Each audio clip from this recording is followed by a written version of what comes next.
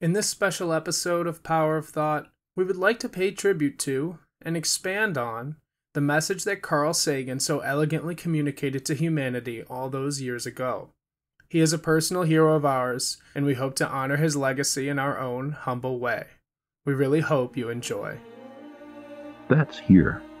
That's home. That's us. On it, everyone you love, everyone you know, everyone you ever heard of, every human being who ever was, lived out their lives.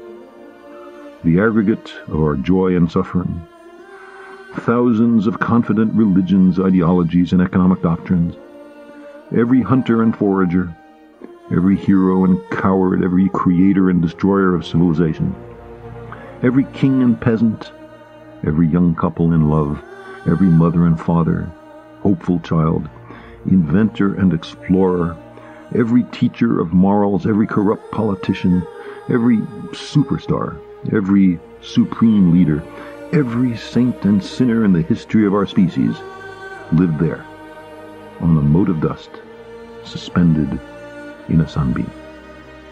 The earth is a very small stage in a vast cosmic arena. Think of the rivers of blood spilled by all those generals and emperors, so that in glory and triumph they could become the momentary masters of a fraction of a dot.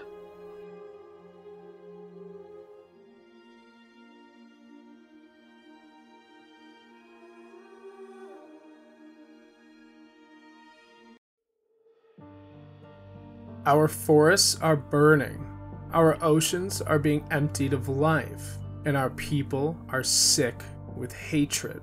Our leaders send young men to die in war, our politicians ignore the poor, and our trash lies on the ocean floor. We are humans, the shepherds of the earth, the greatest of all that nature has produced, and this is our creation. Our creation, the pillaging of our own home, is no mystery. We know what is happening. We know people are dying in war, being trafficked into servitude, and perishing from hunger. Yet we, the people who know what is happening, what do we care about? What do we talk about? What do we bicker and fight so ferociously about among all these catastrophes? While our leaders go about stealing and fighting each other with us as their tools for doing so, what do we find to be of the utmost importance? Pick your poison. Social status, nationalism, looks, material possession, political affiliations, our favorite divisive influencer, dietary habits, choices of descriptive verbs, religious beliefs. Should we keep going? Maybe all you talk about is sexual partners, your gracious deeds or accomplishments, some wild conspiracy theory the elite is hiding from you. Or maybe your thing is that you just don't care about anything.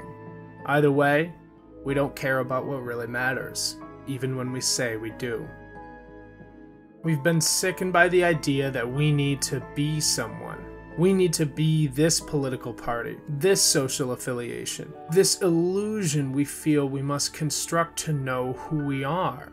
Mass psychosis in an age where we can't tell the difference between truth and lies rips us from who we really are on our own. For in individuals, insanity is rare, but in groups, parties, and epochs, it is the rule. We need to stop talking. We need to learn the art and value of silence in a world of deafening noise. We must leap from the ideologies of our past into something new. Something beautiful, something unknown, something human.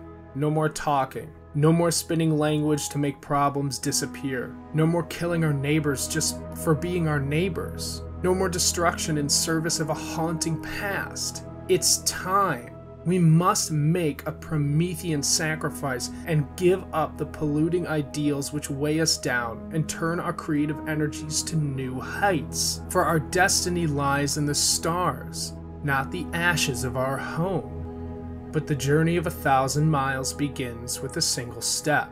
If there's anything the philosophers of antiquity knew, it was the value of nature. our place in a cosmic dance that, while far bigger and more complex than us, has endowed us with the ability to shape it.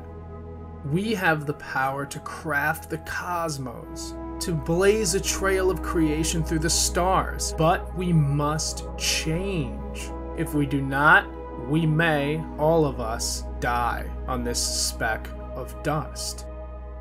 He who would learn to fly one day must first learn to walk, and run, and climb, and dance. One cannot fly into flying. Where does this leap begin, and how can we all agree to take such a leap? Well, it begins with you. That fire within you just waiting to rage is currently a smoldering ember trying to figure out what to call itself among all the made-up bits of identity humanity has created. If we are to change, you must change. You must learn how to fly, how to be yourself, and how to let everyone else be themselves.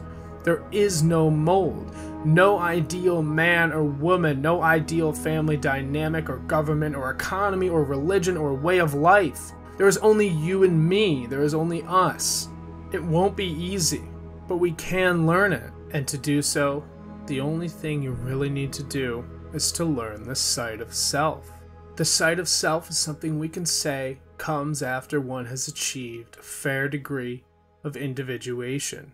After one has shed the weight of restrictions and mental self-oppression to find themselves with a capability not known before, a state of being which may well be a universal equalizer, the potential negation of all justification of hate and atrocities in this world, the capability to look into the eyes of another and not just understand their suffering or empathize with their suffering, but to suffer. To gaze into the eyes of another and instead of a separate entity see your very self staring back at you. A true understanding of the universal human condition which binds us all.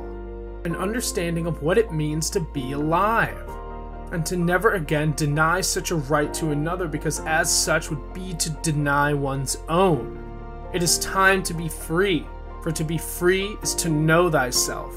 To know thyself is to know the world. We live our lives in the world of yesterday and tomorrow. Our lives and the suffering of our fellow humans passes us by unnoticed. If you are depressed, you're living in the past. If you are anxious, you are living in the future. If you are at peace, you are living in the present. The Buddha called it nirvana. Nietzsche calls it being who you really are. Whatever you call it, do it. No more talking. No more bickering. Take action now or live your life on this insignificant speck of dust as the shadow of someone else's ideas. If you enjoy the topics and videos you see here on Power of Thought, please consider liking and subscribing to our channel.